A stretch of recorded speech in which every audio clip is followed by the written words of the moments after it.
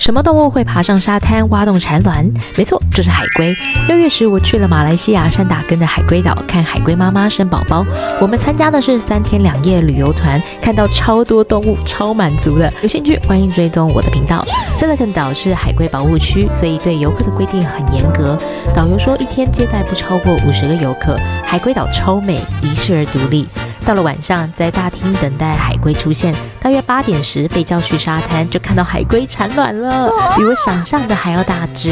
海龟蛋一颗颗落下，圆润晶莹，像珍珠一般，但创说像乒乓球的便便。